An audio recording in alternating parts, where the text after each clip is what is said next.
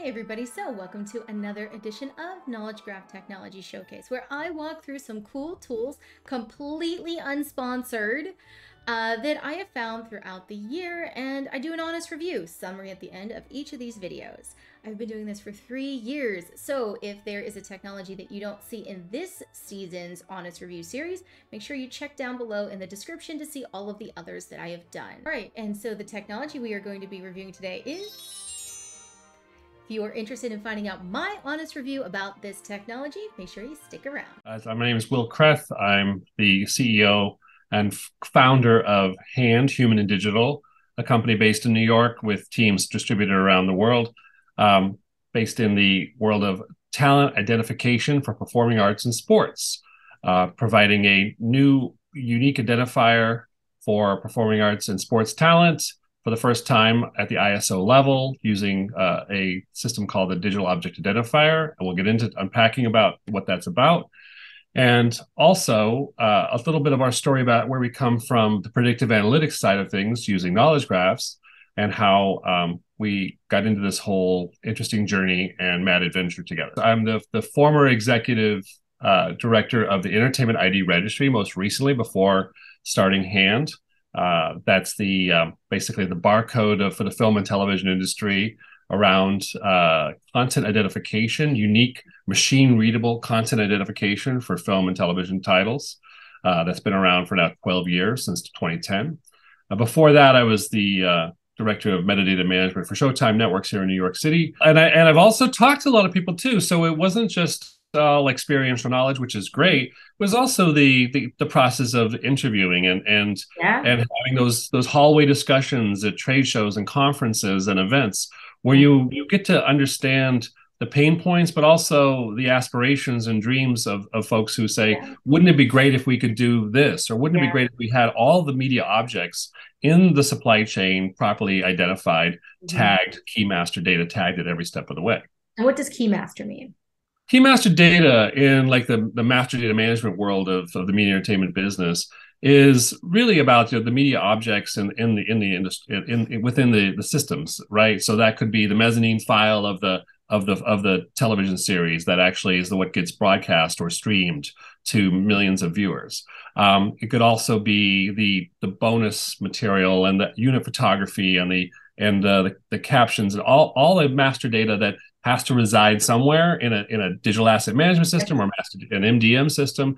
That's your key master data.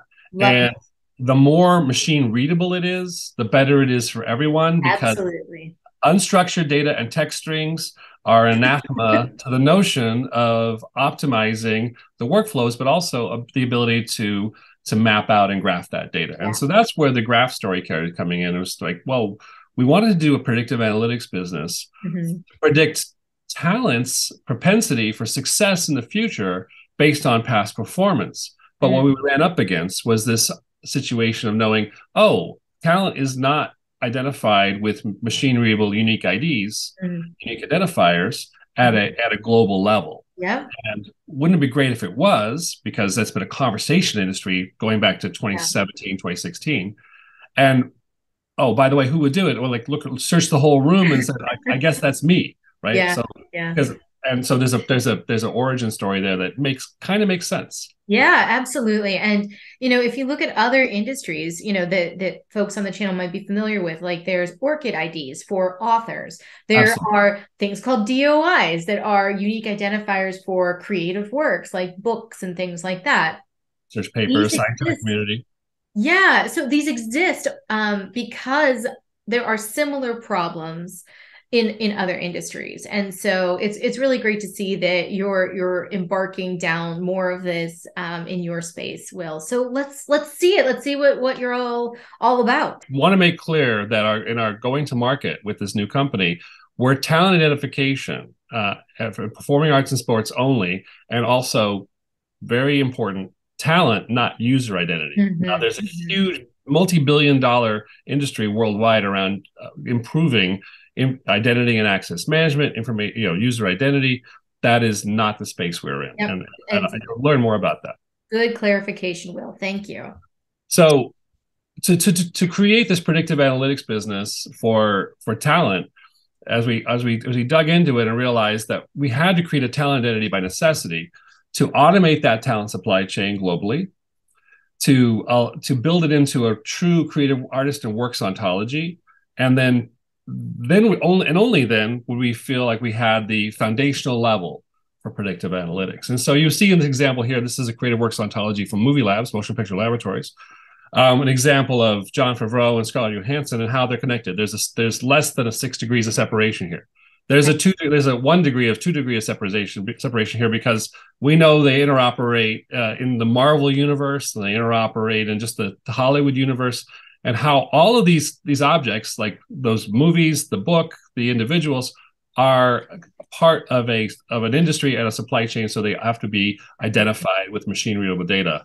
So let's get going. And why are some of those things important? Why is it important to uniquely identify Scarlett Johansson versus another person named Scarlett Johansson?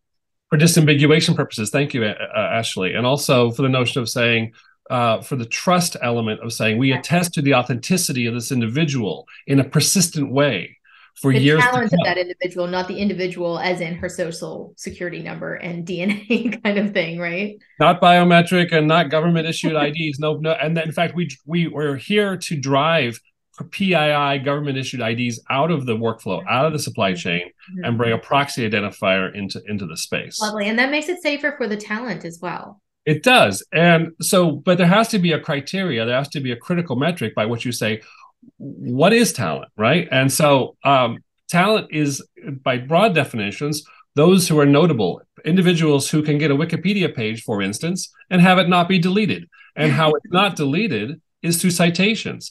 The history, hundreds of years of citations of published works, of literary works and authors, based on the notion that you can reference something that came before from multiple third-party sources, is a valuable thing. So we've developed a system we call citation-backed notability that allows for a set of critical metrics to say Scarlett and Jon Favreau and J.J. Abrams and Ava DuVernay all are talent based on not just because one person says so, or they or their management or their team say so, but dozens, sometimes in many cases, or hundreds in many cases, of individuals have identified them as being creative talent and by their works. And that's in scholarship too. So to define something as trustworthy, you do something called triangulation. You are trying to find others that agree or have cited that same thing, so you can have trust in it. Right, and that's under the underpinning notion of bibliometrics, right? How many different attestable citations you can accumulate creates a weight. Google PageRank relies on this as well too. The number of people pointing at a website is what will rise it up in the search results. No surprise there. A lot of people know that. Not everyone, but a lot of people. So a little sneak preview of our tech stack, and so to get people in to say, well, where's this data coming from? We have a set of seed data sources. This is not a complete list. We have many others as well.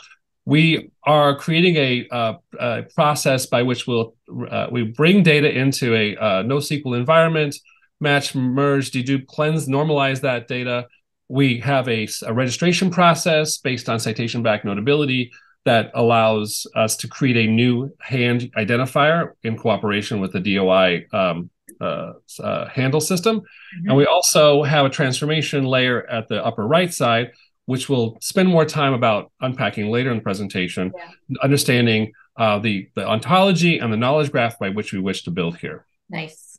And this is a very traditional workflow, which I think helps us understand that you've done your homework, right? The hand waving and hot air. We keep the hand waving and hot air to a minimum. You know what? Come correct. For the real deal. Bring it, and come correct, and don't fake it on Ashleigh's show. Yeah. So the problem statement, we say premium talent is going virtual, and it's evolving, and it's moving into the virtual world. And so in this example, we take the great Idris Elba, who's a human who breathes and pays taxes, walks on this earth today. He's a legal entity. He is an actor. He's a DJ. He's represented by a talent agency. He's an award winner. He has lots of citations about his credibility on this planet. He also has a virtual character, and we've seen this with the game world, Mhm. where in the game NBA 2K20, he had a 3D scan of his body, motion captured, or mocap, as they say in the biz, Mhm. and his voice acting lent to the fictional character Coach Ernie Ames in this example. For Mhm. two iterations of this game, NBA 2K20, he plays a very convincing NBA basketball coach. But in the 2022 model, they took he no longer had the contract, and they put the synthetic character who looks like a Russian mobster. I'm not sure exactly why they did this.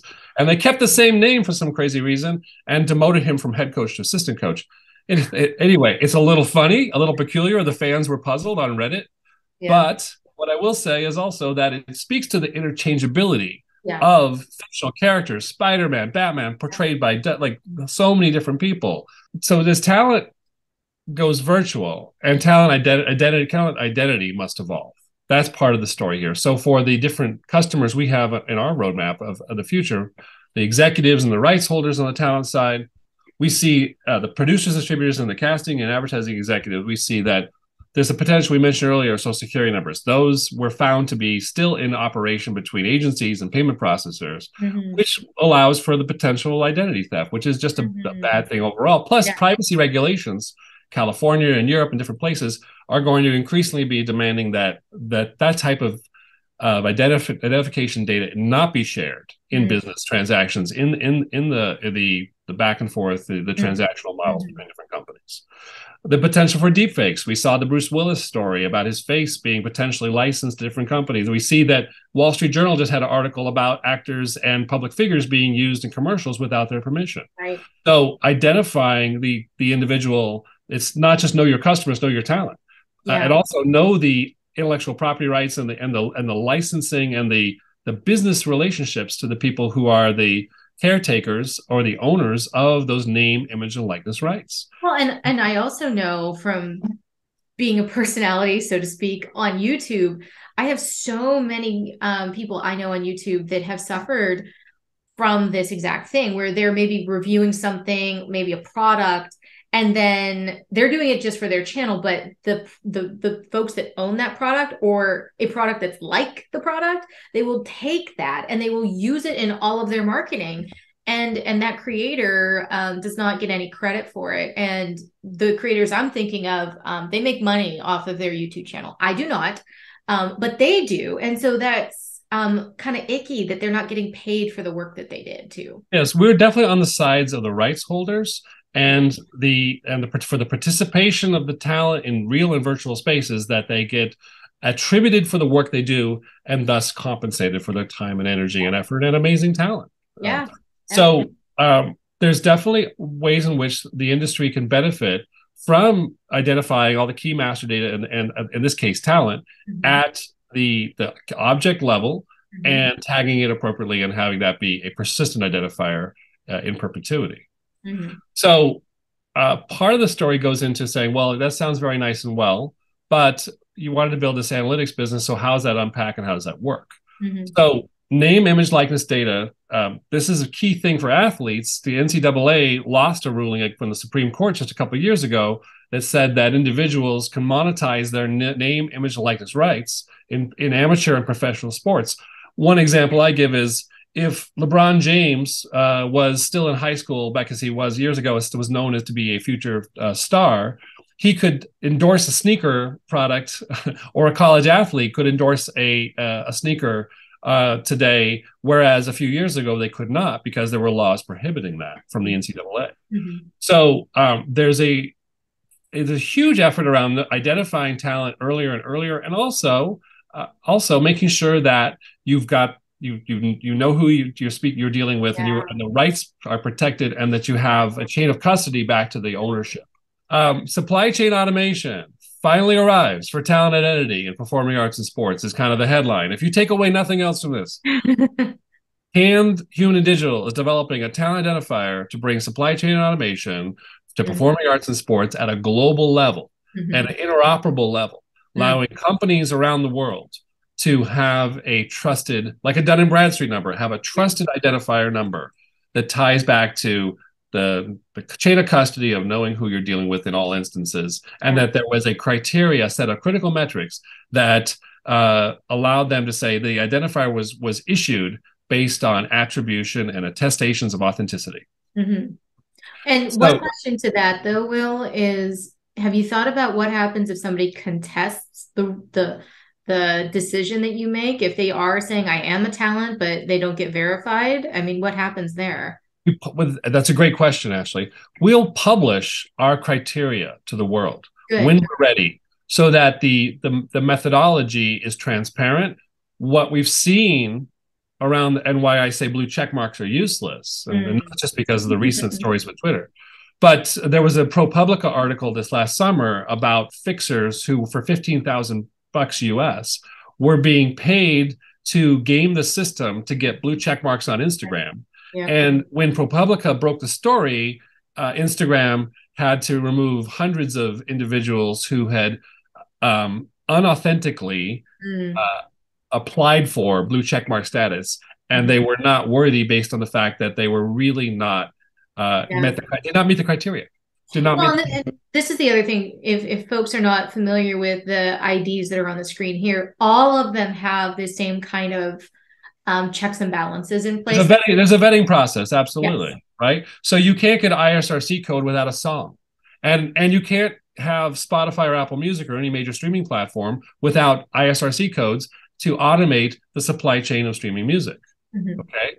And IDER is that for the film and television industry, increasingly so, where the major studios and networks are relying upon IDER IDs in their workflows from the start. When Disney Plus began, and I saw the presentation from the Disney representatives at the IDER annual conference, Mm-hmm.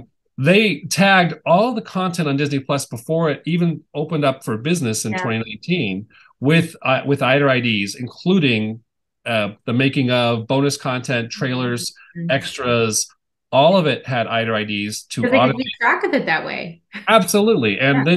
then you're having a system that's based on a global standard as opposed to one company owns it or a Yeah. proprietary standard. Yeah. Our standard is at that ISO DOI level. Yeah. So it's more on the universal side. It's not, playing favorites. It's saying, nope, if you come to the table, we're going to be upfront and open about the criteria. Right. And you get an ID if you qualify according to being a real piece of talent. Right. And then you can go on. Okay. Right? A credible talent, a person in a moment. Our friends in the industry have taken notice of what we're working on, and I wanted to show folks some quotes here, which are kind of micro testimonials as to the opportunity that we're bringing to the marketplace, and how we're trying to, in the value chain, add value if by inserting ourselves in the process, as opposed to individuals who, or companies that insert themselves in an existing process and add no value to the process. Yeah. We don't want to be one of those. And a tip for those watching, we're probably not going to stay on this slide too long, so pause the video if you want to read them. Very good. So back to the tech stack. Want to talk about the technology and benefits, right? So the sense of what we're providing is non-reputable tagging, identifying, as I mentioned before, key master data reduces friction, drives workflow automation, analytics, and reporting across the supply chain. The security of driving out those PIIs, those unique identifiers that are tied to government issued IDs, the personally identifiable information, And drive nobody that. wants those, right? Like that's not just risky for the person, but it's risky for the companies to have that stuff too. Yeah, that puts the risk, it's obligations that they don't really put onto their balance sheet. It's something they don't really want to be touching, because ultimately it drives the opportunity for identity theft, and that's something nobody wants. And then down the road, looking at the potential for it being a ground truth or a North Star tied into a smart contract. We're ready for blockchain ready from day one. Yeah, and a lot of folks on the publishing side are also interested in keeping that provenance of blockchain for any person, author, publication, that sort of thing. And I love also that we've been focusing a lot on the ID, and this is the process to the ID. But there's also all this cool stuff that's going to be coming, like teaser here for anyone. More to come in the years to come for Hand on all of the cool stuff you're going to do with the knowledge graph, because this ID stuff is firmly cemented in linked data, W3C standards. You're using an RDF graph, which means you can start to do some cool stuff with this once this really gets off the ground. It's table stakes. Yeah. So let's dig into just our markets and verticals. Won't spend a lot of time here, but just suffice to say, between producers and distributors, the talent guilds, the sports federations and leagues, the talent agencies, the payment processors, because that's where the transaction value hits, where compensation and the money the rubber hits the road. And then the platforms at the bottom, of only three are mentioned here, but there are definitely many other platforms when it comes to the and this shows how big of an impact that you could really have with this. Right. And thank you. And so while there's plenty to do, we know that the opportunity here is baby steps. We're incremental progress on this, but the trajectory and the sky is high. It's a high ceiling. Yeah. It's a high ceiling for us. Yeah, but you're doing it the right way. You're laying the correct foundation for all of this.